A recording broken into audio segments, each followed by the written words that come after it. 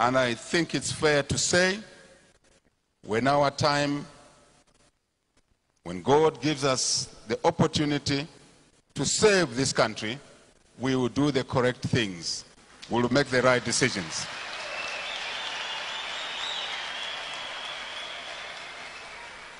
To whom that believes, all things are possible. Therefore, allow me to use the opportunity to state that a country that is divided against itself cannot stand. It is from this background that I urge all of us Zambians, residents of this country, to put our differences aside and focus on the common good of our great nation, Zambia.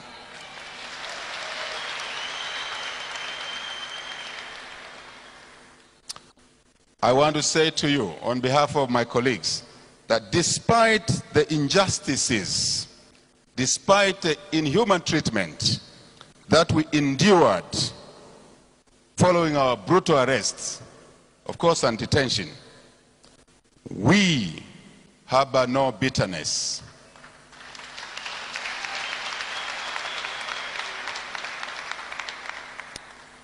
We harbor no anger, because the Bible says, if you are angry all the time, you will make mistakes.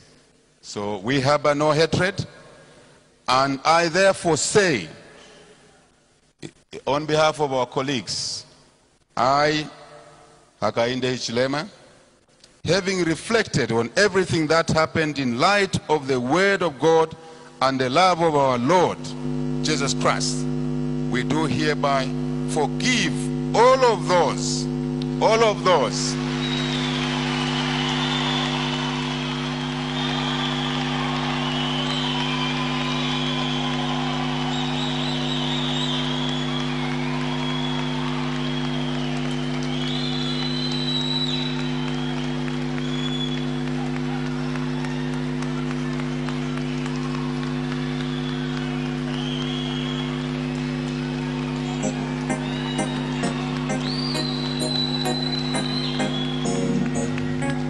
Thank you.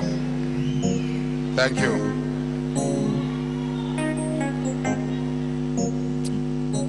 We forgive all of those, and there are many, who were involved in our brutal arrest and subsequent detention.